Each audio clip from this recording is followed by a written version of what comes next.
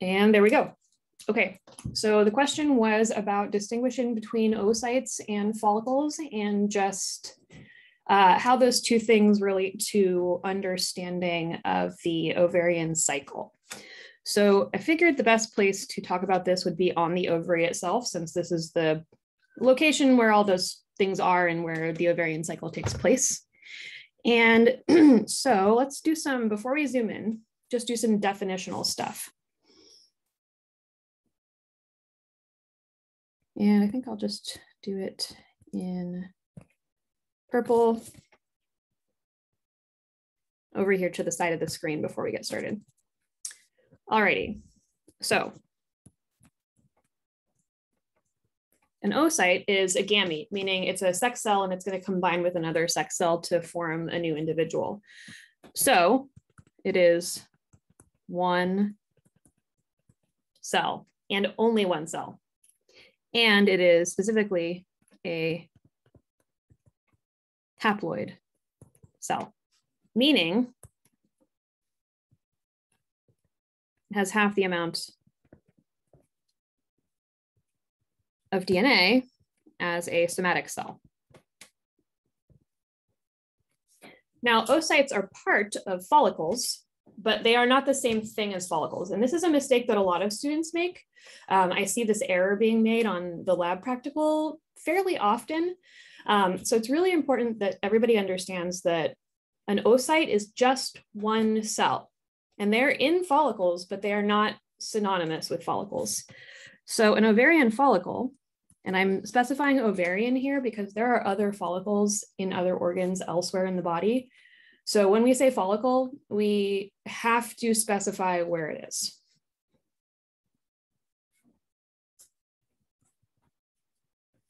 So an ovarian follicle is a group of cells.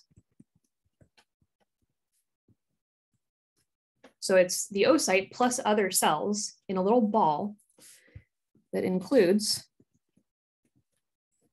one oocyte and only ever one oocyte, and then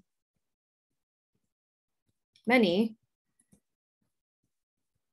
granulosa and thecal cells. So as ovarian cycle progresses, so from day 0 to day 28, follicle cell number and size increase. But again, not because the oocyte is multiplying and not because the oocyte is physically growing larger, although it does a little bit, but rather it's the granulosa cells and the thecal cells that are increasing in number. So let's go have a look at those things on our ovary here.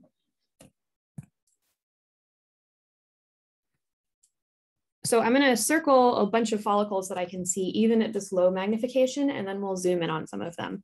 But I like to model for you how you can even tell what's going on if you're not, zoomed way far in, because starting zoomed out is really important so that you have enough context to understand what you're looking at when you do zoom in. So here's a follicle. There's a follicle. There's one.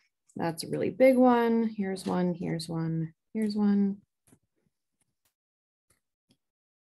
And obviously, since I'm able to circle and observe follicles at a very low magnification, because this is a whole ovary here, they have to be bigger than one cell because I wouldn't be able to do that if they were only one cell.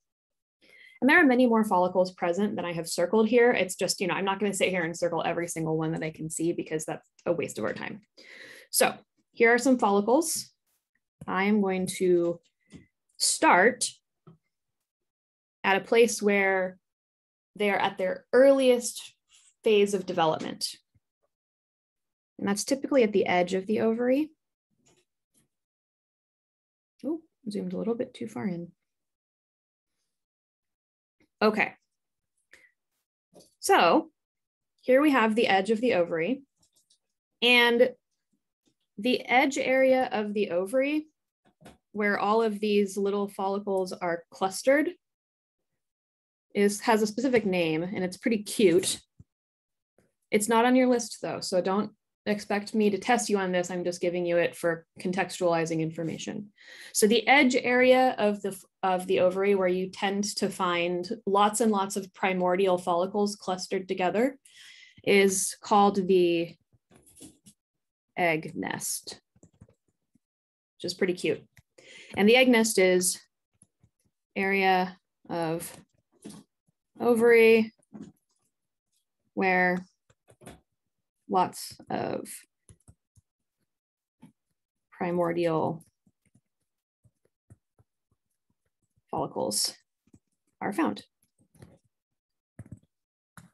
And so as you can see, there's a bunch of them here. And so now I'm going to zoom in a little bit further on one of them, and I'll point out its features, and then we'll go and look at basically how the follicle changes as it develops and increases in cell numbers. So you'll have little examples of each thing along the way. Okay, so where's one that I like? Trying to pick one that's exemplary so it's fairly representative. I like this one. Okay. So this is a primordial follicle.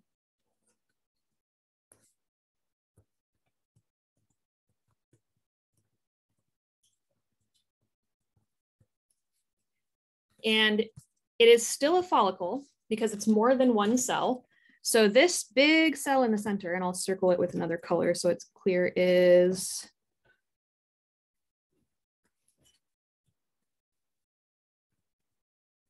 the oocyte.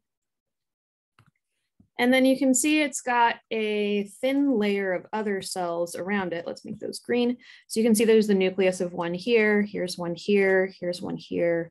So surrounding this cell, but kind of in a flattened and squamous state, are just a little buffer zone of other cells. And these are the cells that are going to eventually perk up and become granulosa cells.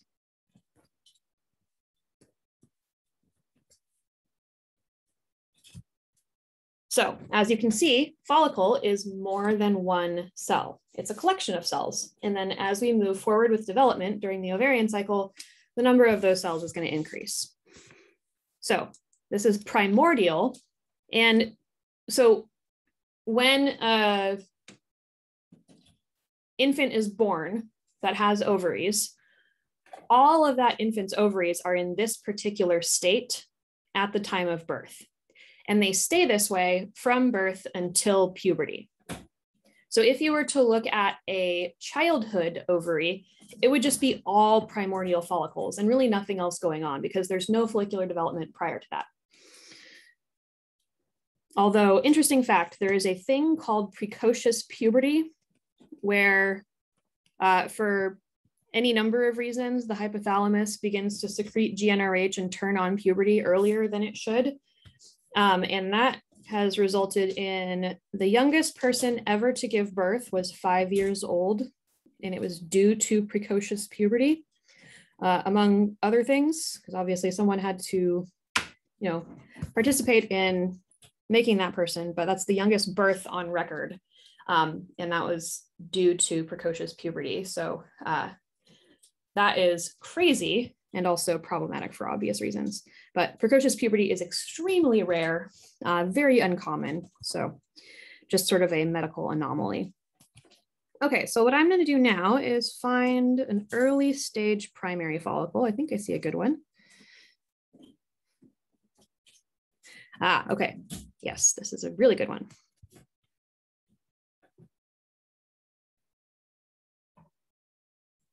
Sorry, histology guide's being a little squirrely at the moment, so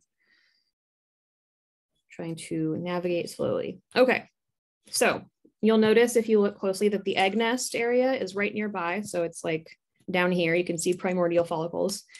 The other thing I want to show you is that the cells that are kind of in between follicles, these guys are called stromal cells, making up the portion of the organ called the stroma. These are just kind of interstitial cells. So they're making up the physical bulk of the organ, not with functions that relate directly to the follicles necessarily. Okay, so here we have our oocyte. And you'll notice that you can kind of faintly make out the nucleus here, but it's not very obvious. That's just because this slice happened to slice the cell adjacent to the nucleus. So it doesn't mean it doesn't have one, it just means that we can't see it. And then now you'll notice that the granulosa cells surrounding have increased in number. So there's more of them, and they've gone from being squamous to cuboidal. So I'll make my text a little bit bigger so it's easier to read. Single layer of cuboidal granulosa cells, and still only one oocyte, because there will only ever be one per follicle.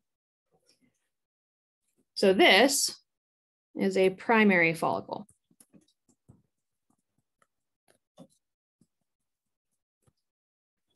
So it's begun responding to the follicle stimulating hormone, and it's working on getting bigger and increasing in size. And right next door to this one is another primary follicle, but it looks a little bit different. So you might be wondering, those two things look crazy different from each other. One of them's real big. How are they both a primary follicle? Great question. So again, you can still see where the oocyte is in this follicle. You just can't see the nucleus of it because the slice missed it. So don't rely on seeing a nucleus all of the time because the cell is a sphere, right? So if you happen to cut it the wrong way, you might not get the nucleus. Now we've got a thicker layer of cuboidal granulosa cells. And you can see that it's gone from simple cuboidal to stratified, where there's more than one layer of cuboidal cells in one place. And then let me just make the outline of our oocyte, even though it's not really visible, so you can just kind of have a placeholder. So this is where our oocyte would be. And then you see this sort of wispy pinkish layer.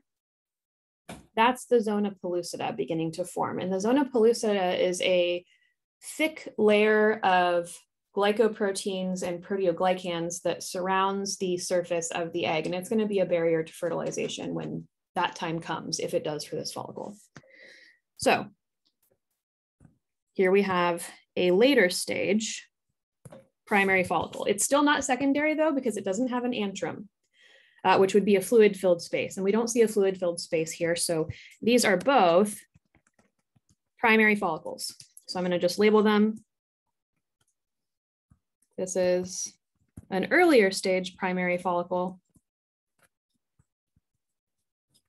And this one is a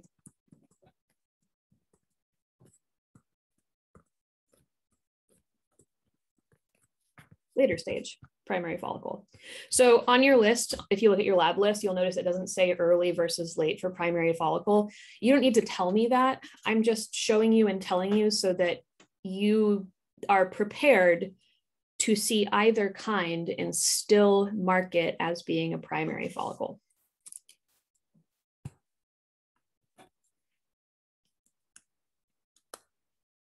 It's nice that they had the decency to be right next to each other so we could compare and contrast them, isn't it? Okay, so now if we look around, we can see more primary follicles and they're kind of all over the place. So like, here's one, there's one, and so on and so forth. So I'm going to go hunting for a secondary follicle now. There's a good one. And then here you can, this is a nice primary. Again, you don't see an antrum.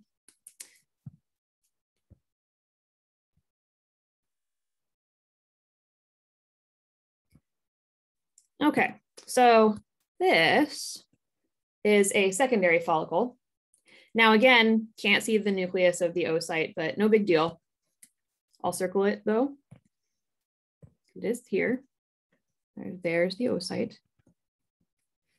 And then there's now this, which is a fluid-filled space called an antrum.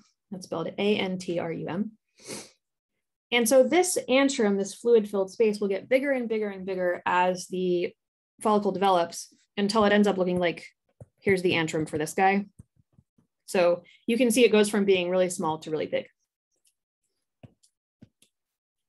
Now that we have an antrum, so basically if it has an antrum, but the antrum is not huge, then it's a secondary follicle. So you can see we do have an antrum here, which makes it secondary, but it's not super duper big enough to be tertiary, so secondary follicle.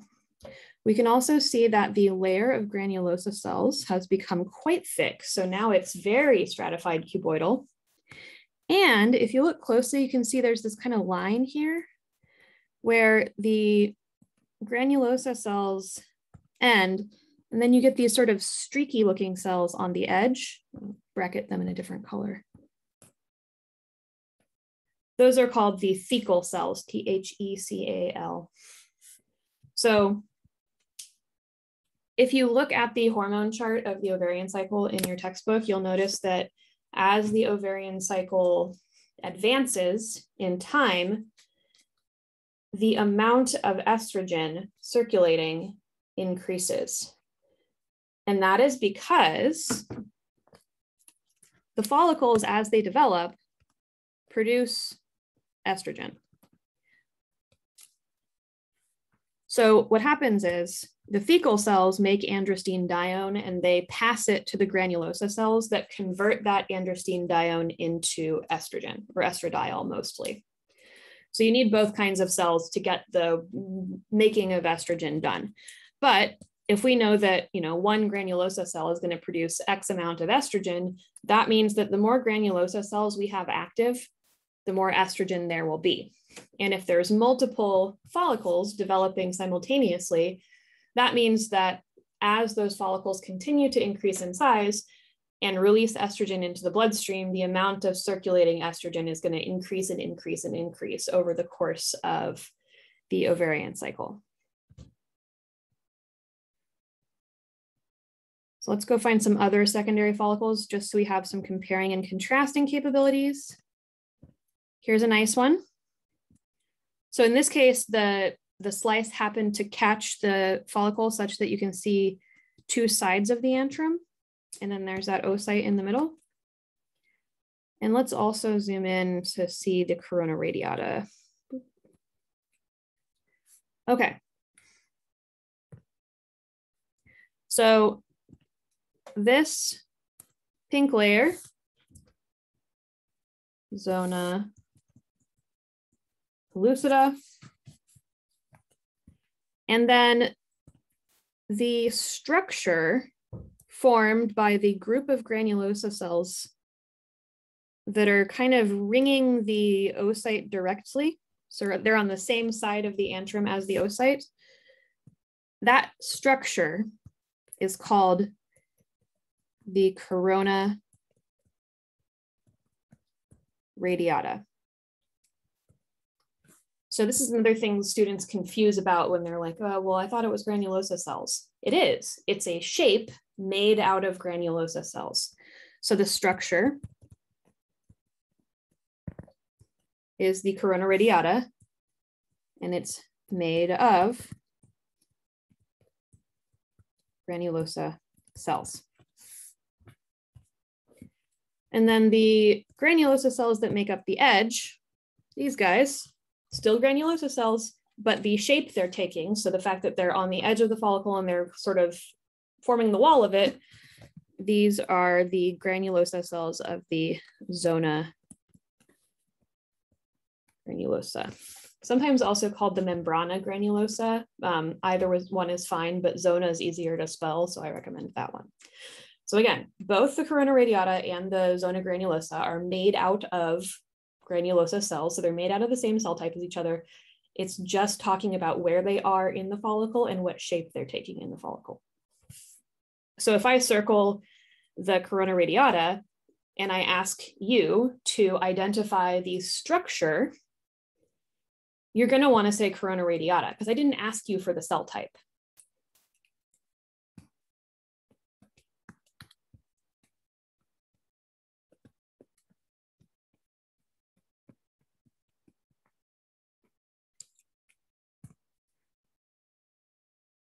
Okay, so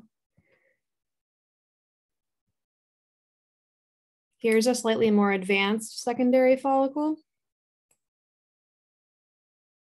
where the corona radiata is here. You can see that nice, and it has a very thick zona pellucida as well. And then once the antrum is super duper large and the oocyte and the corona radiata are sort of, oh no, a mass stuck to the side, then we call those tertiary or mature follicles. So this is the best one on the slide. Now, you might be wondering, where is the oocyte? Why isn't it in there? It's in there. It's just off screen somewhere. So the knife didn't pass through it when this slice was made. So maybe it's over here and maybe there's the corona radiata. We don't know. We don't know where it is. We can't see it. It doesn't matter though. And this one is tertiary follicle. Let me write all its stupid names down here. So this is one of the things in anatomy where something has a bunch of different names and that tends to be confusing for students. So, oops, tried to spell two words at the same time. Tertiary follicle, Graafian follicle, or mature follicle are all acceptable answers. They mean the same thing. And this one is actually about to be ovulated. I can tell because there's this little curvature on the edge of the ovary here called the stigma, which means that this follicle is probably going to be the one that wins and busts out of the side of the ovary. So one final note on the ovarian cycle is that with every 28-day cycle, it's more than just one primordial follicle that begins development. So as you can see from this ovary, we've got multiple follicles at the same time in different stages of development. And that's normal. So whichever one develops the fastest, so probably this guy, is going to win the race and ovulate. The rest of them typically at some point become atretic, which means they spontaneously arrest development and then begin the process of going away. So the granulosa cells undergo apoptosis or convert to something else and they just disappear. Every now and then there's an error or an accident in atresia, and sometimes one ovary will ovulate 2 eggs at the same month. Not common, but it does happen. And also typically the ovaries kind of take turns, and sometimes they both go in the same month. So there will be cycles throughout a person's lifetime where there are 2 eggs ovulated in the same month. And if fertilization of both of those happens during that month, that's how we get fraternal twins. And that concludes our little tour of follicles and what they mean.